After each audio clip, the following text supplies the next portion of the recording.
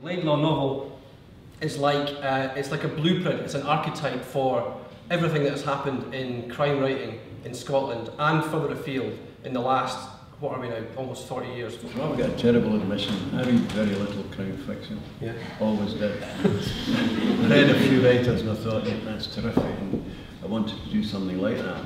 But I'm not, and that's why when I went to bloody Scotland I was so overwhelmed, because I'm not really an aficionado. I'm just a strange person who came in, played a book with the form and then went... Just wandered in and wrote the best crime novel ever and then fucked off again. Yeah, thanks. No, I don't. No, but I mean that truly humbly. I don't know much about it. Maybe that helped, because I had no preconceptions about how you gee up the plot or anything. I thought, I'm just going to try and make real people in a bad place, in a bad situation, and I always wanted that that the people and the place wouldn't be sold out for the sake of the plot. The character came first, and I wanted to write about him because I liked the abrasiveness of him and yet the compassion of him. To me, Laidlaw, he goes to bad places, he's involved in bad stuff, he's not somebody living in the Riviera. And then I thought, that's a way to get into Glasgow, because I'm a convert to Glasgow. I come from Kilmarnock, which is 20 miles, but it's quite far, 20 miles. And I went to uni in Glasgow and I loved it. I just loved the feel of the whole city. And I thought, I want to write about that. And so but I put the two together. I thought, it's got to be a detective novel set in Glasgow.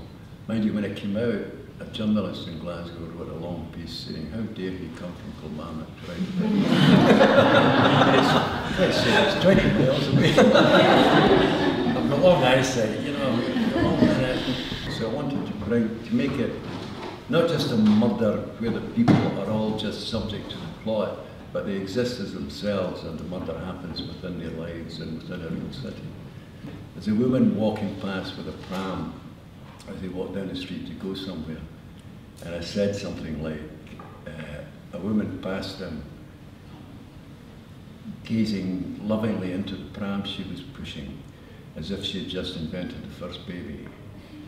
And there's another sentence that says, it was as if the world was being given another chance.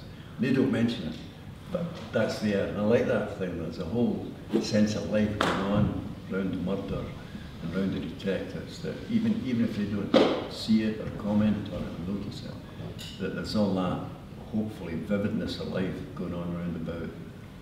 This is a story where, I mean, it's not a whodunit, it's a whydunit. The murderer is identified in the first pages.